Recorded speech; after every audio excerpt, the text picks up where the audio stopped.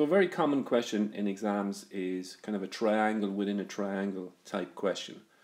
This is an example of one of them. So you can see if you kind of make an outline of this, it turns into a larger triangle and then a smaller triangle within the larger triangle. And usually what happens in these cases is that the smaller triangle is similar to the larger triangle. That means it has the same angles. So I'm going to do a few examples of these types of questions. They're not too difficult to solve, but it just takes a certain method of doing it. So we'll start off with this one. It says a group of students were trying to find the distance between two trees on opposite sides of a river, using pegs, a measuring tape and a large amount of string. They align the pegs in a particular way, take several measurements and sketch this diagram. On the diagram, A and B are the trees and C and D and E are the pegs. So you can see that A and B are the trees and these are the pegs here. Now, in what way must the pegs and the trees be aligned if the students are to use these measurements to calculate the length of AB? So I want to calculate the length of AB, and the question is asking us, in what way must the trees and the pegs be aligned for us to be able to calculate the length of AB? So that really depends on your knowledge of similar triangles. First of all, we want to make it into a larger triangle, it's like a smaller triangle within a larger triangle, and also it's important that this smaller triangle is similar to the larger triangle.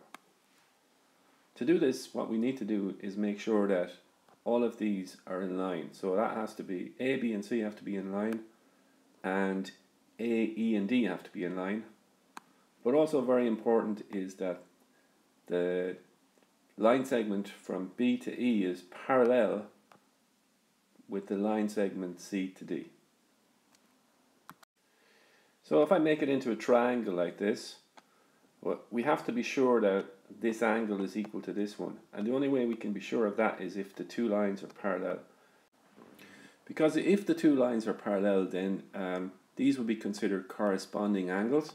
If you remember from geometry, corresponding and alternate angles, if you have a line cutting across two parallel lines, then these angles here would be considered corresponding and they would be equal. Likewise, these two angles would be equal. So if we know that these two angles are equal to these, that's shared by both of them, we can say for sure these are similar triangles. The smaller triangle has the same angles as the larger triangles. And that's precisely what allows us to find out the distance between A and B, because one of the properties of similar triangles is that the ratio of the corresponding sides of the triangles will always be equal. So I can show you how we do that in a while, but to answer this particular question, I'll just move it down. In what way must the pegs and the trees be aligned if the students are to use these measurements to calculate the length of AB? We just say A, B and C must be in line. Technical term is collinear. You don't really have to remember that. Just say something like that. They must be in line. A, E and D must be in line, so that makes it a proper triangle. And then of course these have to be parallel, so segment BE must be parallel with the segment CD. So that's all we have to do to ensure that that these are similar triangles, so we can find out what the length of this is. So to go about and actually answer this, what we need to do really is separate out the triangles. So the easiest way to do this is to kind of take the smaller triangle out of the larger triangle and draw them out separately. That way you can see more clearly what are the corresponding sides. Because basically we're going to use the property of similar triangles that the ratio of corresponding sides are equal. So you have to be able to see very clearly what are the corresponding sides. So you can see from this, I've taken the smaller triangle and drawn it out like this, and I called this, the length of this X, because that's what we're looking for. Length of this is 57. And then I've taken the larger triangle. Now this is where a lot of people make mistakes. They put in 48 for the length of this side, but that's only from here to here. So the length of all of this would be 48 plus X. So write 48 plus x in here, and then of course below the base of it is 133. So when you draw the triangles out like this in a separate way, it's very easy to see which sides correspond to which. This side corresponds to this side, and this side corresponds to this. So usually what I do when I answer these, I put the x on top, right? So I put the x on top here over the other side of this triangle, x over 57, and then I ask myself what corresponds to x here, 48 or x plus 48, and what corresponds to 57, 133. So I put 133 here. This is our equation now. We've got the x's on top, so it makes it much easier to solve it. All we have to do is cross multiply. So we multiply the 133 by x, the 57 by x plus 48. Make sure to put brackets around the x plus 48. And when you're multiplying out the brackets, make sure to multiply the 57 by the 48 as well. So eventually you get this. And if we solve this down, we eventually get x equals 36. So it's just a simple linear equation. Just solve that equation, you'll find out what x is. Right, so the next part of the question says, another group of students repeat the activity. They have a similar diagram but different measurements. Their measurements are BE equals 40, so that would be this part here. BC equals 9, so B to C is 9. We'll have to look at the original diagram for that part. So B to C would be 9, so this part here would be 9. But we just found out that this is 36. Just check now. Okay, so you can see here it says based on the value of AB that the first group got, so that was 36, what measurement will the second group have for CD? So they're looking for the length of CD. So we're going to call that X now, and the total length of C to A would be 45 because 9 plus 36 gives us 45. And so we have all the lengths of the sides drawn out here. Again, we separate the triangles, and again we put x on top, so the x here over 45, so the x corresponds to 40, so you'd have 40 here, and 45 corresponds to 36, so you have 36 here. This one is a lot simpler than the previous one because we just want to get x on its own. We just need to bring the 45 across here and multiply it by 40, so cross multiplying.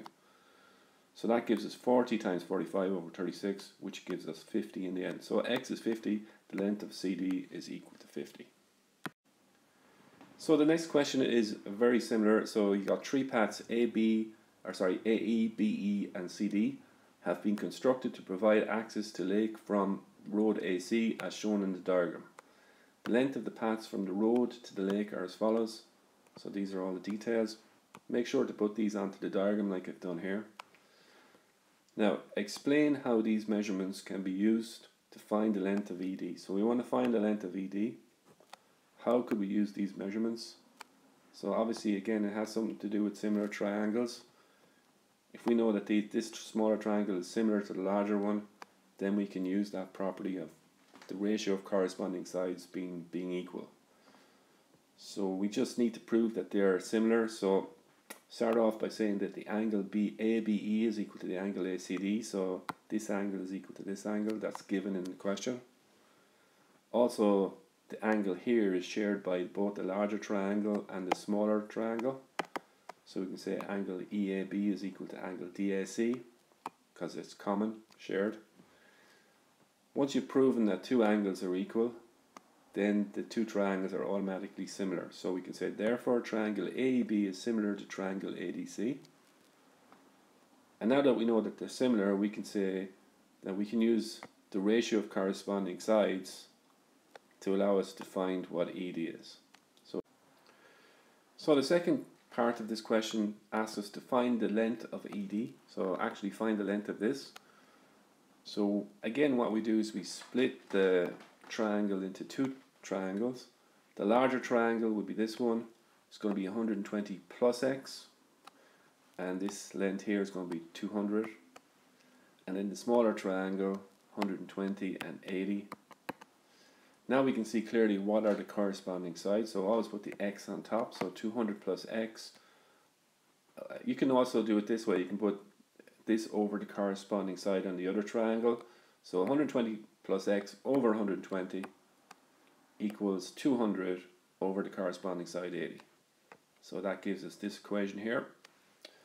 Again, we do the cross multiplying, and then it's just a case of simplifying it down and we get our answer. So we end up with x equals 180 meters. So let's have a look at the last question. The diagram shows the triangle ABC.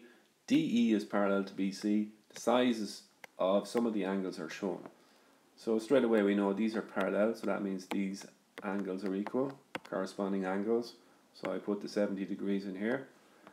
Now the first question is find the value of x, which is the x that we see here. So we have to find the value of x. That usually means you have to do an equation. So the only equation I can think of here is to add up the three angles and put it equal to 180. So that gives us 2x plus 3x plus 70 equals 180. If we simplify that down, we get 5x equals 110. And then that means that x is 22. So divide 5 into 110, we get 22. Right, so that answers that question, find the value of x. The next one, again, it's kind of similar to the other questions. Gives you the length of some side. So A to E is 100. So A to E is 100. A to C is 130. So the longer side here is 130. D to E is 74. So this side is 74. And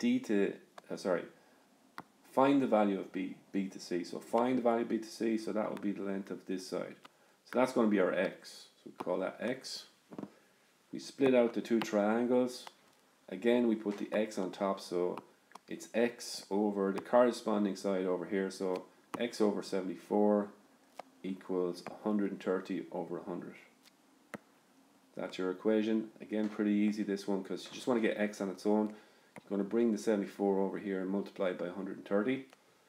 And eventually, if you work that out, you get 96.2. Okay, so I think